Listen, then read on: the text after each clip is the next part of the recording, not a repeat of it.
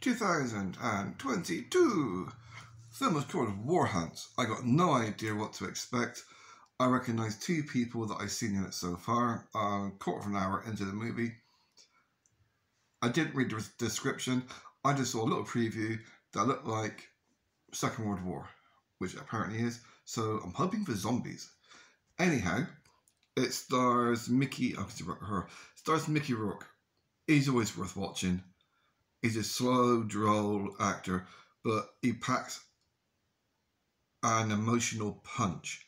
He's got this contained rage inside of him, which I can relate to, and it comes across on screen. I've got no doubt whatsoever that everyone life is as much of a cunt as I am, but he is good on screen. He really is. He's only been on screen a little bit. There's another guy I recognise, the sergeant or the leader of this group. It was dark up until this point, nighttime, but I'm guessing he's a guy who used to play Harvey Moon 30, 40 years ago. English actor, I think. I'm not sure. Reasonably sure. It's a dark program so far. It's just come to daylight. They find some bodies strung up Predator style.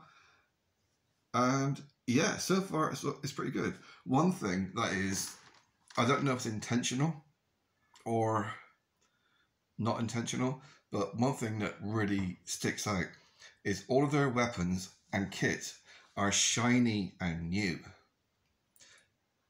This is a mistake that every single old-fashioned war movie makes. Every single one. Whether it's Tom Cruise, and I love his stuff, when he did The Last Samurai, whether it's Last of the Moccasins or any of these war movies, Brian, whatever, they always make the same mistake. They think, because of the Second World War, all the equipment, all the kit, the weapons have to look old because it's the Second World War. Does it ever occur to these fuckwits that maybe the guns were actually made during the war?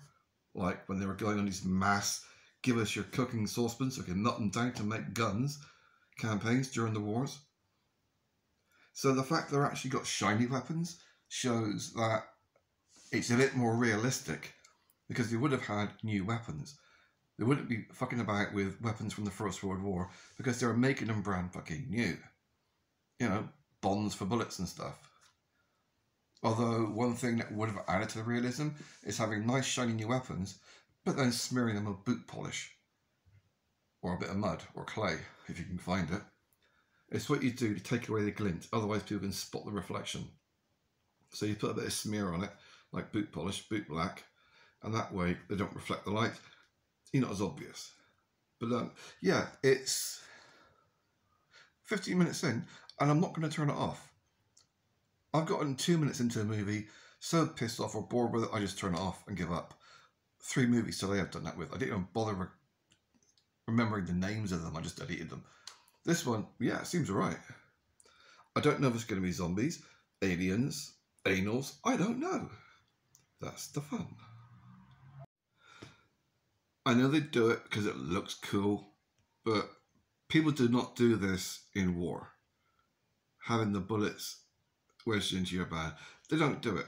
They sure as hell don't have them in a chest piece going across your fucking chest. Unless they're going to cover it up with a piece of cloth. Because doing it like this, first of all, those are going to fall out. Because they're upside fucking down. Because the main reason is they're shiny. Which means they can be spotted from half a mile away. And they're a really good target. Plus, not only are they a good target, if somebody hits one, they'll detonate all 4. Other than that, good film. There's been no tit in it yet. Not even a single female.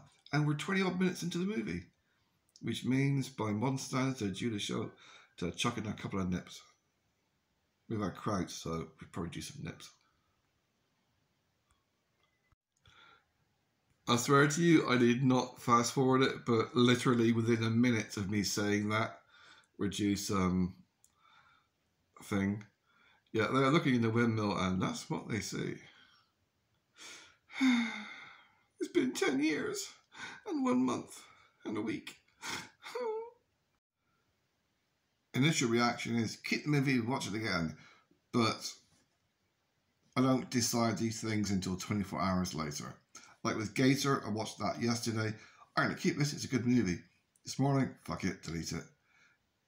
It's good, but I got several thousand movies that are a lot better. It's good to watch once in your life for something different. This one is probably going to be the same. It's a kind of okay buddy war movie. Pretty dark, no humour. It's a nice bit of drama. Then every now and again, some weird shit happens. Ghost appears out of nowhere, slits your throat, captures the blood. There is a zombie. There was a zombie. It wasn't German, no. It was a not Nazi zombie. It was a English airman, and had no organs, just black feathers inside of him, and he was animated and killing people. Yeah, it's all right. I'm probably going to delete it because it's not something that I'll probably watch again and again and again. It's something I'm going to watch once and then probably just chuck it away, tampon style. Most of it is fairly blah, blah, blah, blah, blah, blah. But every now and again, something will happen out of the blue that you don't expect. Of course, now I've seen it once, I'll expect it next time. It's like the sergeant hunts down a pig and kills it, and yeah, he finally got a meal, and everyone thinks they've got a pig to eat. And they've got it spit roasted up on the fire, and they're all munching down the pork. Oh, we'll feed the Germans some as well, a German prisoner. And 9999999. That's what the fuck. It's the only German words Americans actually know. Anyway, then you look at the pig being spit roasted. Turns out it's not a pig.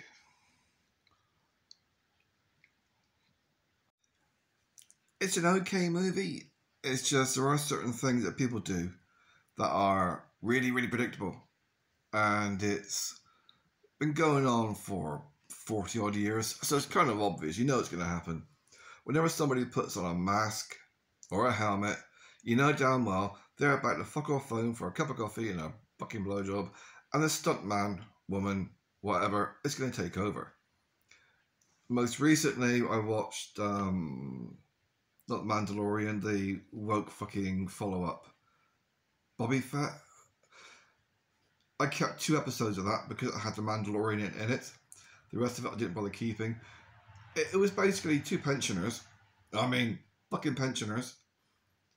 And that creaking around like they can barely move, they're so fucking old. And then, magically, they put their helmets on. And they can fly, ninja, all over the fucking leap and giant, all over the place. Magic! He's a magic! This movie is kind of the same, where as soon as they put on the gas masks, you know they're going to fuck off for a tea break, and the stunt people are going to take over. And lo and behold, Mickey Rock all of a sudden becomes a ninja. Gets thrown around, smashed with this, smashed with that, because you can't fucking see his face. You know damn well it's not him. There's only 2 actors that I can think of who actually do their own stunts. Don't say Jason Stratham. He's just I used to like his shit, but he's the same fucker in every single thing he does, except for Revolver, which is a brilliant film. But he's just another guy clinging to his youth, even though he's cracking on 60, who wants to be a black gangster rapper. That's when I fucking gave up with him. Because he wants to be a black gangster rapper. Oh, fuck that shit. All that crap's the same. Singing songs, you get the daytime version, the online version, then you get the proper online version, which is all about black guys wanting to rape little white school children. Now, fuck that shit for up the ass. So, yeah. Jean-Claude Van Damme and fucking hell, Tom Cruise. Oh, and actually, Mr. Anti-Semitic. Fucking hell, Lethal Weapon guy, Mel Gibson. Those 3 guys do their stunts. Okay, Mel Gibson not as much, but he actually does have a bit of a slap up sometimes. But Jean-Claude Van Damme, Tom Cruise actually earned their action hero status. Their name as action heroes. Every other fucker, nah, not anymore. Mickey Rourke, 20 years ago, he was playing an over-the-hill boxer. That was 20 fucking years ago. What is he now? Over the hill and far away?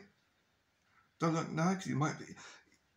He's a good actor, yeah, but all he really does is is like wander around, shoot a gun a couple of times, and scrunch down and stick on a gas mask, and that's all you see. But yeah, at least he's doing more in the movie than fuck his name. Used to be a really good action hero. Bruce Willis.